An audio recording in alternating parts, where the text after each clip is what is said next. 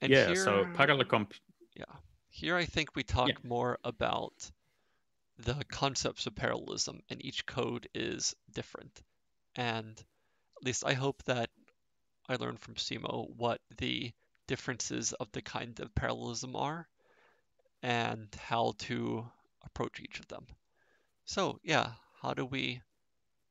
what are the different parallel models? yeah. Well, actually, we have already encountered one of them, and that was the embarrassingly parallel model. And we Hmm. already did that with the array structures. So basically, parallel in a cluster sense, like in a HPC sense, parallel means that you just do something uh, individually, like you do separate things separately. Like you don't run a serial job, like we were talking about serial being from one end to another. Hmm. Parallel means that you do separate pieces individually. Hmm. And the embarrassingly parallel that we did with the array job. So if your job is something that can be split up in a natural, like your whole workflow can be split up in a natural way, then the embarrassingly parallel is probably the most efficient way of parallelizing Hmm. your job. So you shouldn't think about these parallelizations unless you consider that one first. Uh, However, when it comes to computing, parallel has another meaning as well, like outside of the HPC context, and that is that you run multiple workers or multiple CPU cores together so that they work together to solve one task. So in one job, uh, like embarrassingly parallel, like in the array jobs, we had individual jobs that weren't communicating with each other. We have individual CPUs that were doing their own stuff with their own seeds or datasets or whatever. But here we are going to be working so that each job has multiple CPUs assigned to it, and it will utilize them together to solve one problem. And this is usually used in two ways. So there's this shared memory or multiprocessing parallelism, Hmm. and then there's the MPI parallelism, which is this message passing programming parallelism. And these are completely separate Hmm. things. So if you think about your computer right now, your laptop, if you run, let's say, R or Python or MATLAB on your computer, you have only one computer with multiple CPUs. Modern laptops they have multiple CPUs that they can use. So they all the CPUs have access to the same memory together. So that there comes the name shared memory parallelism. Hmm. The all of the CPUs can access the same memory, and then they can work together on the same machine. So many of the um, like programs that you're working with on your laptop Hmm. are similar. You can run them in a similar vein in Triton, Yeah, so that they can use many CPUs at the same time. because So let's say could you even say that many programs these days can easily use shared memory, whether it's games yes, or like yes, desktop applications and so on? yes. If you ever like if you for example are in a Zoom meeting and you look at with like top or edge top, you look at Hmm. the CPU utilization, you will see that there's multiple of these Zoom processes running in the background, and this is multi-processing. So you have multiple the individual processes running doing the same thing, so running the Zoom application. And Hmm. for example, in HPC context, if you're running Python, the Python, especially the NumPy libraries that you usually use, uh, they are written so that they can do parallelization. So you can Hmm. run uh, the Python so that it utilizes multiple CPUs at the same time. You can also run Python multiprocessing, like the multiprocessing module in Python code, that you can run multiple Python, Mm. individual Python parts that Hmm. do some stuff and then collect the information together. Right. In Yeah. R, you can use, for example, the parallel package that starts multiple R workers, does something, and then combines the results. In MATLAB, you have the parallel pool that basically starts multiple processes, does something, and then collects it again. But all of these are done within one computer. So you have one shared system where you share stuff together.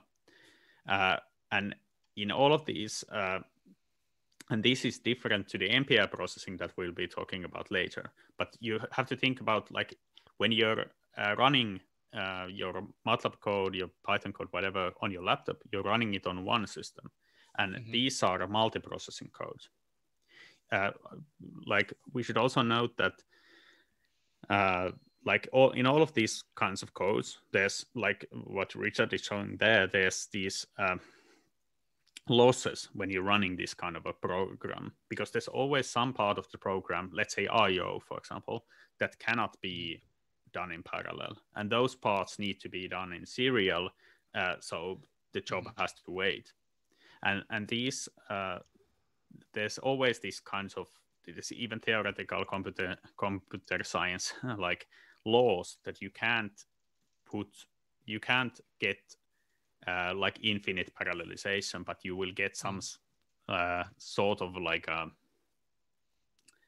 some sort of fraction of improvement. So basically, if you add 4 CPUs to your job, you don't necessarily get 4 times the improvement, but you will get something like 3 to 3.5 or something like that, because there will always be parts that are not. And even if it's not, even if it is good like that, if you just write a code and don't specifically make it parallel, it won't be parallel at all. Like, it won't even be able to try to do anything. And if you find some random code someone else has made, you can take it and give it 10 CPUs, but if it's not able to use 10 CPUs, then it won't do anything. It'll just use one, and you've wasted all the other ones. And not only that, it has to be able to detect that you've given it 10 CPUs, as opposed to 1 CPU, and as opposed to every CPU on the machine, which may not be allocated to you. So if you so basically, whenever you're, same as with the GPU jobs, when you're running parallel jobs, you need to know what your code is actually trying to do, whether it's trying to do shared memory parallelization or this MPI parallelization, and how it behaves. So these shared memory parallelizations, they are usually very. This is one of the most annoying things when someone asks me for help in making something parallel. I ask, what are you running? They're like, this. And I'm like, okay, let's see if it's parallel. And I go to the instructions of that program, and then it doesn't say how to control the parallelism or how it works, which makes our effort in running it on the cluster a lot more difficult. So if you're making code that you want others to be able to use, remember to document this thing and actually think about it and control it. So, yes. So there's even more like these different complications, usually caused by this term multi-threaded, multi-process. Usually it doesn't matter that much. There's some examples there where it might affect. So basically, threads are these small pieces of like small computing tasks that you can do, and processes are something that run these threads. And you can run, one process can run multiple of these threads, and you can run multiple processes at the same time. And it can get quite complicated, but usually what you want to do is just to make certain that you choose one way of parallelization. You don't want to create this situation where you have launched, let's say, you have reserved 4 CPUs, and then you launch 4 processes, and all of those 4 processes launch 4 threads. So you don't want to do that kind of stuff. So because then you will get into this situation where all of the different threads will compete of the same resources. So usually, for example, here, like if you're using something like Python straight out of the box, you can use this OMP number of threads to set the number of underlying threads that it can use for parallelization. If you're using something like Python multiprocess or R parallel or MATLAB parallel pool, you want to set this number of threads underneath it to 1 so that you won't get this kind of multiplication that can happen.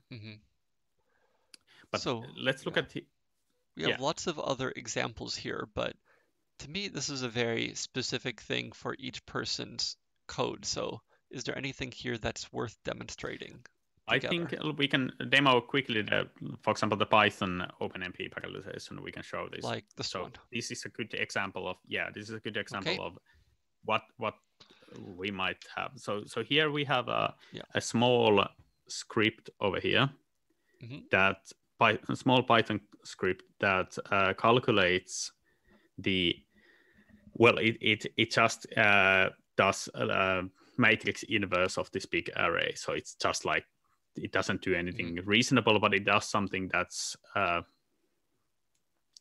somewhat heavy. Heavy to calculate. So it takes some time to calculate. So where would this be? I think it's in the Python OpenMP. Probably here. Example. Yeah. So I will change to the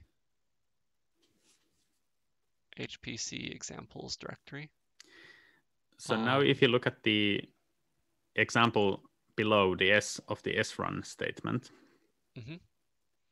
If I scroll down. Yeah. Here we go. Yeah. You will see there that you can specify the CPUs per task parameter that tells the Slurm to allocate multiple CPUs for this task, for this job. So that means that when you're running this job, you will utilize multiple CPUs. Of course, you don't know whether it utilizes them if you don't know that the code actually uses them, but you can ask for multiple CPUs. So it's just one flag, similar to the gress statement. You can specify the CPUs per task, and you will get multiple CPUs. You should also put the export OMP proc bind. What that does is to tell the Python or the libraries underneath the Python to use the different CPUs basically. And then when you ask for the CPUs, it will utilize all of the CPUs. Okay. Python.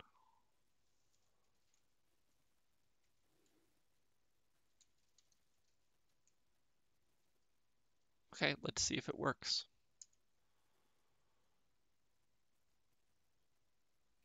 It's queued, it's allocated.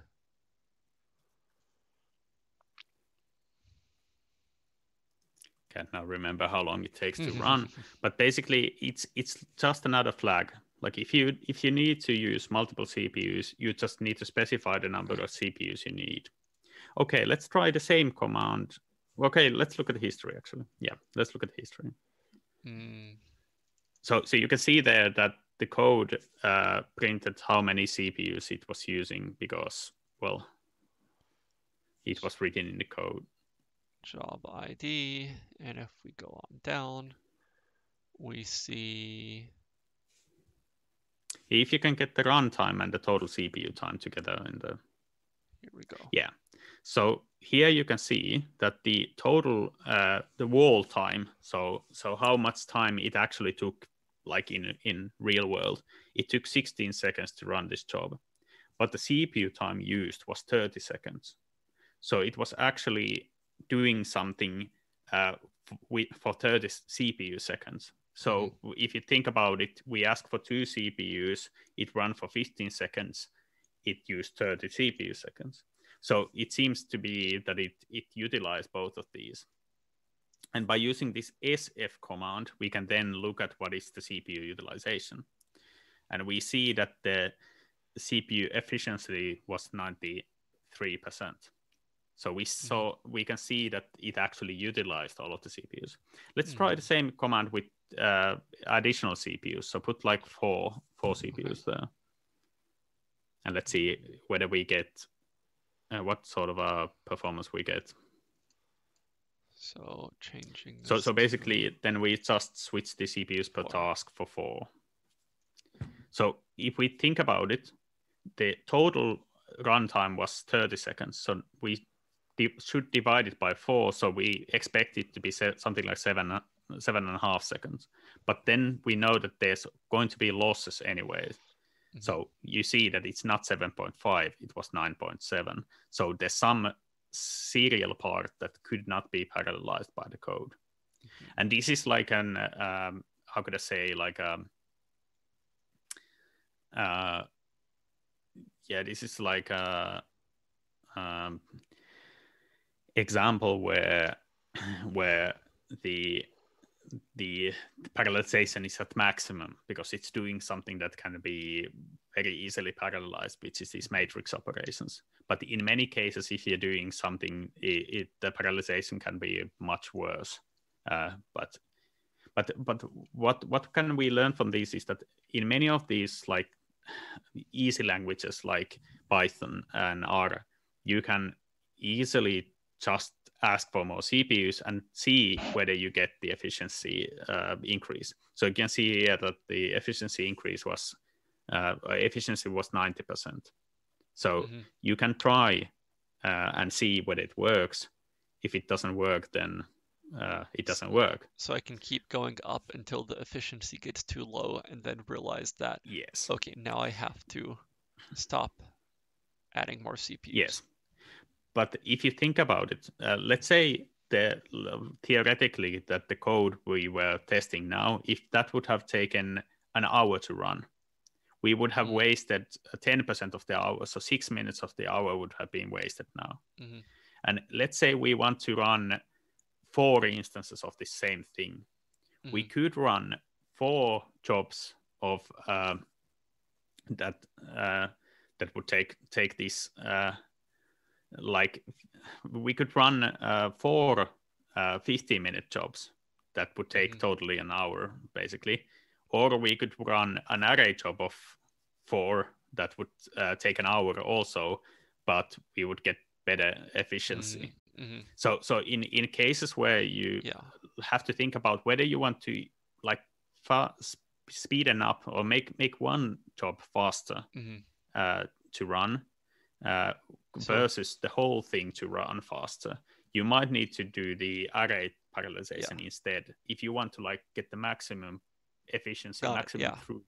So basically it's better to run the smallest job you need but then run more of them. Yes, unless of course the runtime gets so long that it gets hard to get through the queue. Right. So let's say if the runtime takes a day and you need results to be done today, then you might need to increase the parallelization. Right. But usually the parallelization is only, it only works when it works, and you shouldn't necessarily you should know whether your code actually supports it. Yeah. Okay. But there's the other form of parallelization that is much more complicated, but it's common to these HPC systems and supercomputers. And this is the MPI parallelization. And this is something that if your code doesn't support it, it doesn't support it. It will say in the tin that whether it supports it or not. This is something that basically the supercomputers use to do thousands of nodes worth of, like you can scale it up to huge exascale computations, but there will be of course different complications when you're doing that. But MPI basically does is that you have a huge bunch of different tasks working together, and they communicate with this MPI message passing interface and and this is basically going from one, instead of you're working in one computer like we were previously working when we asked for multiple CPUs, in this case, we are asking for a number of workers that can end up on any kinds of computers.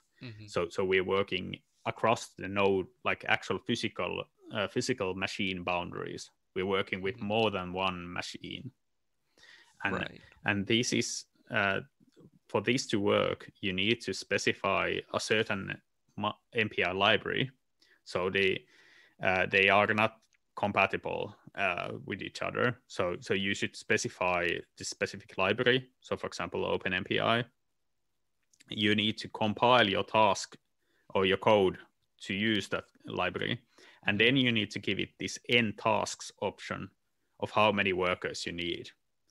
And you will get like this, they will be distributed to the cluster and they will communicate with each other. So many physics codes use this. There's also the MPI for Pi package that uses this if you do MPI parallelization in Python, but it's complicated there. And there's other libraries in R and MATLAB. Well, in MATLAB quite rarely uses MPI, but there's other packages in other languages, in Julia, for example, that uses MPI as well to do multi-node processing. But this is like more complicated, and you need to read or go to a course on MPI if you want to use this. If your code doesn't automatically support it. So you need to go to a course if you want to write a code that uses it. Yes. But I guess if you're using something that we have already installed, like like the OpenFOAM or CP2K or LAMPS or something like these kind of physics codes, they are already compiled by us, and in those cases you don't usually need to like learn how to code MPI yourself. You can just use them, but then you need to specify what kind of how many tasks you want, how many workers you want. But I want to reiterate, if you're working with like these shared memory programs, don't specify the tasks number, because otherwise you will get into this situation where Slurm will start you multiple copies of the same job. So multiple copies that don't know that the others exist because they don't understand the MPI. And you will, you will confuse the system, and at worst case, you will write to the same data files and cause all kinds of problems. So if you're working with parallel pool, MATLAB, Python multiprocessing, OpenMP, don't use the tasks option at all. If you're using MPI, use the MPI, use the end tasks option then. So here in the example, there's a simple like C and Fortran MPI Hello World examples. We don't need to necessarily go through them, but we could look at the SBAT script a bit at the bottom. So what you usually want to do with MPI job is to specify a certain number of tasks and maybe specify the constraint of the CPU architecture that you want to do, that all of the nodes end up on a similar kind of a CPU architecture. You might, if you look at the Slurm features output, there are different architectures for like Hashwell, Broadwell, and everything like that. And you might want to specify certain of those architectures so that you know that you can estimate the runtime easier when you specify one of those specific node architectures when you're running these big jobs. So these MPI jobs can go up to like hundreds of tasks, whereas the CPU tasks are limited by the number of CPUs in the actual machines. So all of our nodes have either 14, 20, 24, or 40 CPUs, like physical CPUs in the computer. And that is the maximum for the shared memory parallelization. For the MPI parallelization, you usually want to reserve full nodes or half nodes or something like that so that the performance is the best. So what you usually need to do is ask for multiple, you ask for a certain amount of nodes and certain amount of tasks, and then you Yeah. get it there. Okay. So Yeah, over here is the maybe. instructions. If you're going to be running these MPI programs, here's instructions on how to spread the node tasks evenly with these number of nodes and the number of tasks per node. Yeah. In monitoring performance, we already demonstrated the SF program. Yeah, I think we could, like, if we run the last examples, like of running these, some of these the jobs, exercises or here, maybe we or don't. up above. The after, like, if we run the different examples, like what we were talking about, running these MATLAB scripts and Python scripts, but we could demonstrate the first one, the first exercise. Here we So go. this is a good one to do. Could be, yeah. So Okay. there are three different options here. So like what we are going to be running, the CPUs per task, which is the shared memory paradigm. Then there's the number of tasks, which is the MPI paradigm, and then number of nodes, which is the If Richard here run, see srun plain hostname. host name, you can see that it runs on CSL48, and you get one task running there. Also, one job was running. Yeah. So here we add in CPUs per task 4. And we see one host name. Yeah, so you will get one process that has access to 4 CPUs. Of course, the hostname command doesn't utilize those CPUs, but it still runs only one program. But if you run it with the number of tasks set to 4, you will notice that, you will notice something else happening, which is now like if you would run an MPI program. 2 dashes. Yeah. So now you see that you get 4 responses. So this is because, like, when you're running with the n tasks, Slurm starts 4 different processes, and it expects these processes to understand the MPI communication and to be able to discuss with each other what's the part of each individual process of the whole. But if your code doesn't understand MPI, if it doesn't use MPI, this will mean it will start 4 competing like processes that all do the same thing. So if you're trying to do simple like CPU parallelization, don't use the n tasks, because you will get mistakes like this, and it will tank the performance, and it will at worst case cause like issues with IO writing. And if you specify nodes for, you will see that they all end up in different nodes. So when using simple parallelization techniques like what you use on your own computer, please use the CPUs per task. That's all you need. You can just specify that, and then you can try to figure out how to get the best efficiency out of the system. And you can come and discuss us if you are unsure whether the program is using the CPUs correctly or not. Okay, what if we combine them?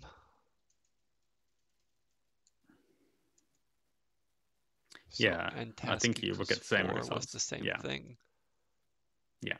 But if we ask for 16 tasks. So in this case, you will get 16 tasks, but they're not evenly distributed. So this is why when you're using the nodes, if you're running MPI codes, you should specify that you want them to be distributed as evenly as possible, because otherwise you will get these performance dips when all of these tasks will try to communicate with the other tasks in the different nodes. So when we're running big MPI jobs, it might be a good idea also to ask us so that we can look at what is the best geometry in the cluster, what is the best way of running it. Okay. So, what now?